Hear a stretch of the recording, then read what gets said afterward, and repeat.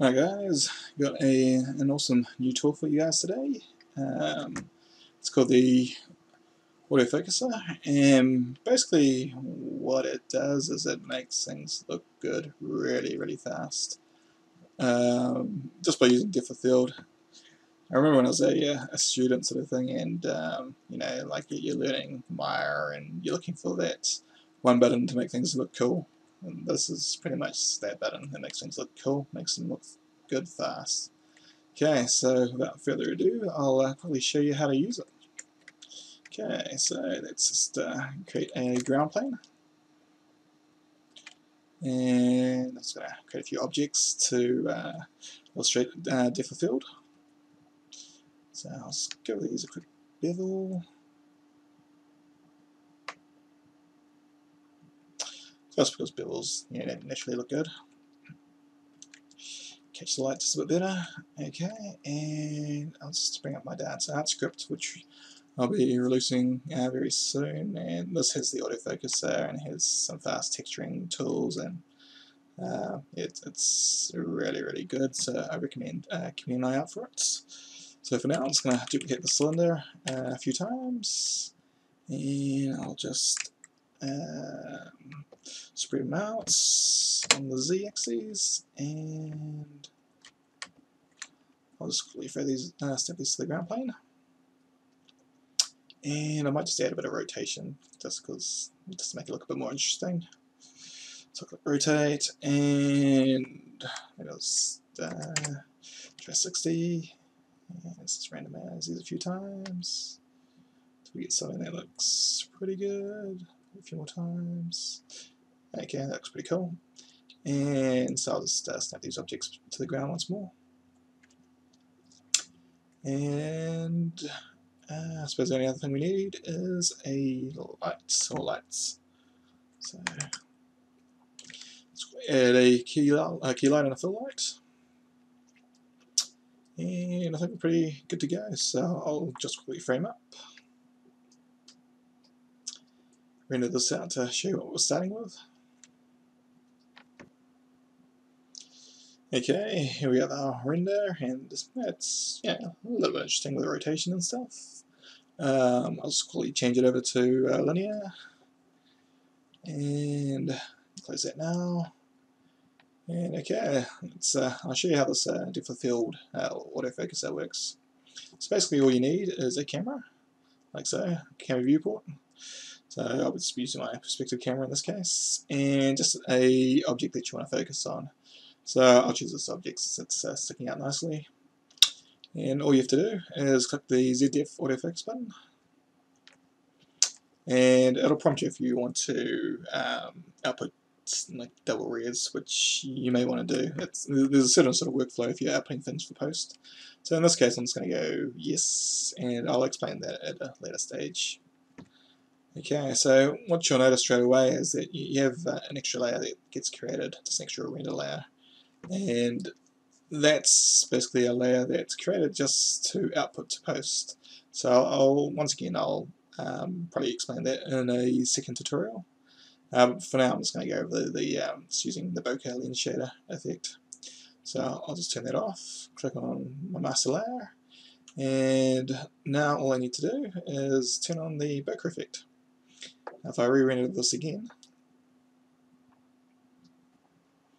Okay, so as you can see, our selected object perfectly in focus, and all the foreground things and background things, maybe not so much, but they're starting to blur out as it gets further away from the object in focus. Okay, I'll just intensify the blur just a bit so you can see it a bit more clearly, just by lowering the f-stop, just like a normal camera.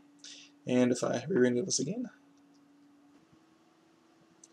Okay, and as you can see, the objects as expected in front are obviously more blurred out sort of thing, just by the lower f-stop.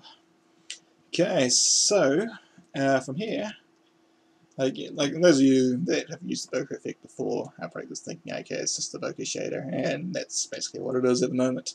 But the beauty of the autofocuser is that just by rotating around, no matter where I put my camera, what you notice is that our object stays perfectly in focus, and that's the true beauty of the autofocuser. But the other thing is that no matter where I put this object,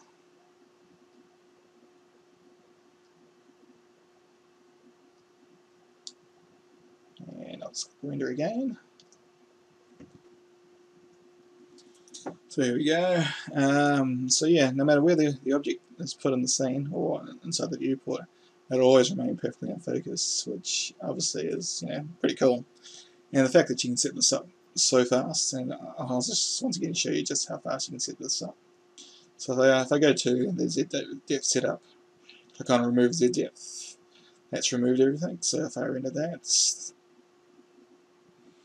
you can see, Z-depth's been removed, and get it back, what I have to do, so I'll place the script, start afresh, click Z-depth, click yes in this case, turn off that layer, go to my master layer, click on the bokeh effect, put it to 2.8, and render that out, and we're back to where we were.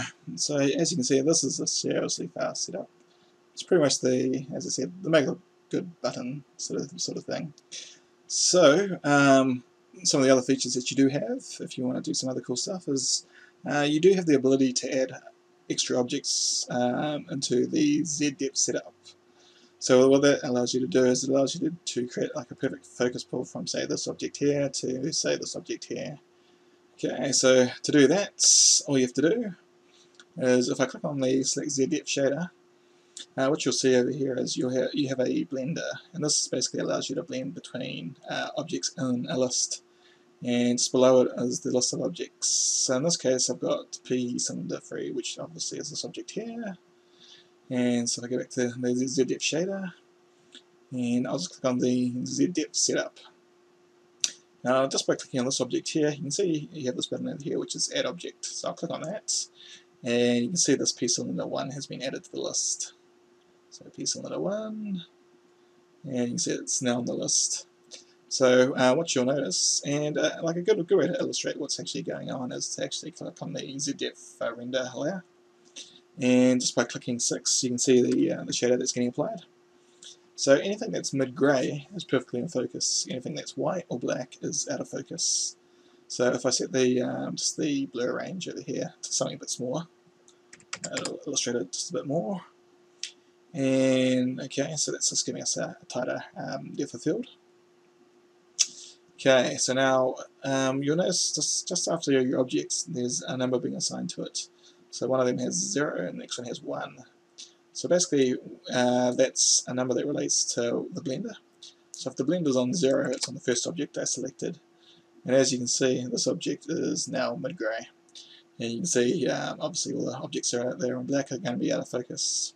Now as I bring it to 1, so I can go, let's put 1 into there, you can see it's sort of moving forward, and now this object here is mid-grey. Okay, so what this allows us to do is it allows us to actually animate between. So if I set this back to 0, set a keyframe here, and I'm just going to get a frame 20 and put that to 1. So it means what it's doing is it's going to focus on this object here, and then it's going to slide through and just create a focus pull from this object here to this object here. Okay, so I'm just going to key that. Key selected, and if we scrub through this, as you can see, it's changing focus from our first object to our second object. Okay, and so I'll go back to our master layer and I'll just do a quick render just to show you what's going on. So as you'd expect with this, like if I go to our render layer, you can see this object here is perfectly in focus. So if I click render, okay, so as you can see, our first object, which is object 0, which is P cylinder 3, is perfectly in focus. And if I go halfway through our animation, what you'll notice is that it'll be creating a focus pull from here to there. So I'd imagine these objects in the middle should be perfectly in focus.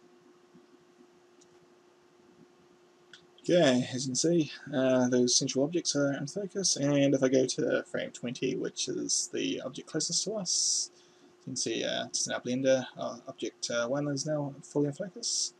So if I click render now, that means this guy here should be beautifully in focus.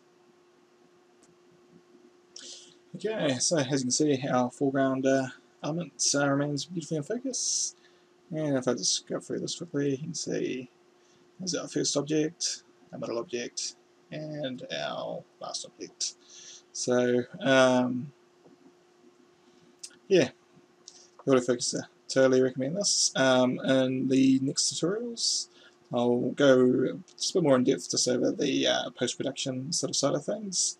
Basically, what happens if you do want to do post-production is that you get this Z-depth render layer that gets output, and that has a render pass that's associated to it. So that's all linked up to the autofocuser. So real easy to use, it's an easy setup, and yeah, I'll go over that in just a bit more further detail in the next tutorial. Other than that, have fun guys, awesome tool, totally recommend this. If you're going to buy a tool, buy this tool. Okay, see you guys.